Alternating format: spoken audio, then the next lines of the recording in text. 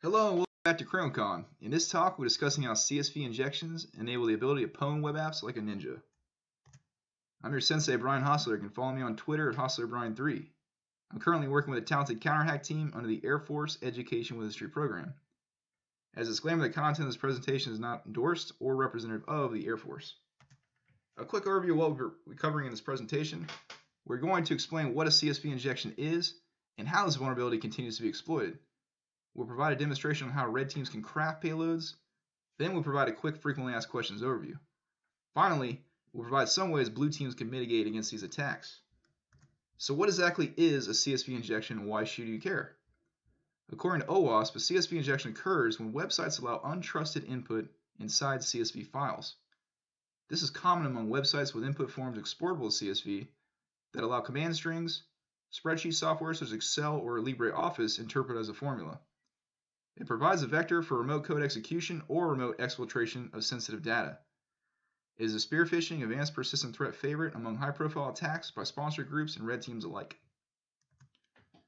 CSV formula injections work thanks to dynamic data exchange protocol that enables interaction from spreadsheet software to perform shell execution.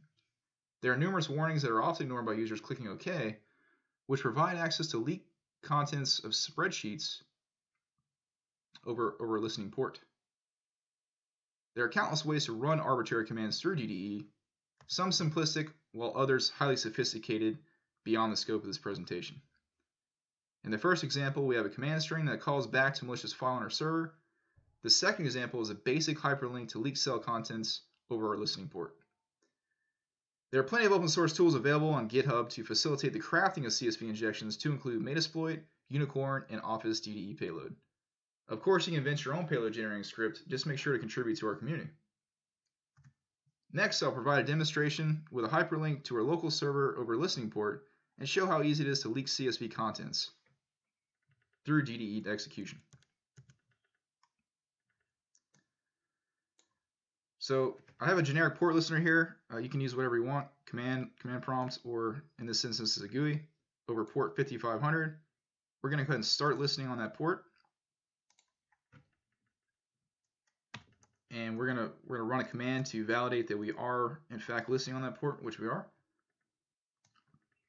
And for our payload, we're gonna craft a simple hyperlink for our users to click that's gonna go back to our server, in this case localhost over port 5500, and leak the contents of cells A2, A3, A4, A5, simulating an information disclosure leak.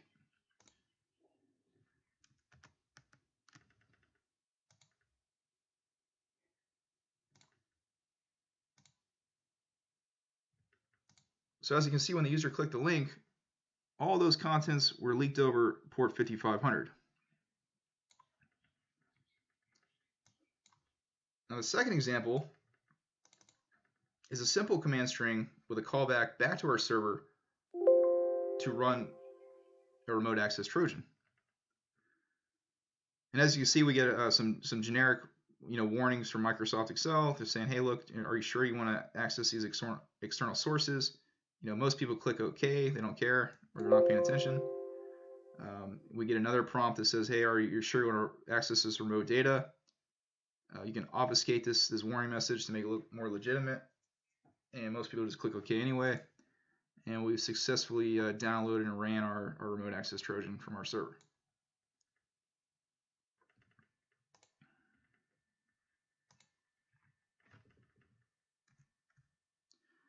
So some frequently asked questions, what if the client on the server ports are locked down, they won't allow remote code execution or callbacks to my server?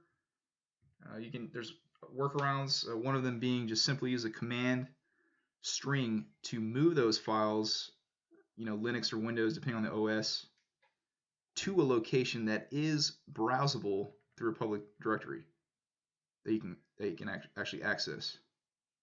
Won't the commands in the payload look too obvious to a user's trained eye? You can obfuscate the commands, which happens a lot, just to make it look more legitimate. So when you get those warnings, people say, "Oh yeah, this looks okay. I'm going to click on it," and they click on it, and they've successfully exfiltrated that data.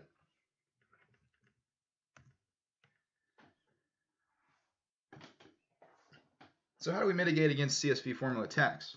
OWASP recommends that no cell begins with equals, plus, minus, or at symbols. They're difficult to mitigate. It evades most antiviruses. And actually, some bug bounty programs have disallowed this attack because they think it's a user problem.